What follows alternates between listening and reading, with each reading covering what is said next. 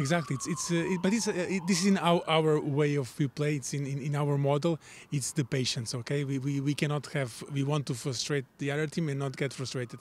Sometimes, like you said, in these situations you can get frustrated, but we have to be patient. We have to be patient. We have to believe in the process, and knowing that the spaces will appear with the possession.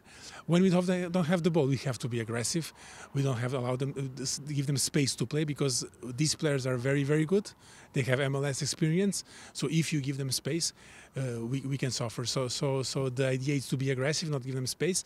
And when we have the ball, be patient, find the spaces and attack them. This is always a question difficult to answer. Because you don't know what is the mental state of the players, because the players are going to change. We don't know really what's going to be their starting 11 because as they are affiliated team, a B team, they change a lot.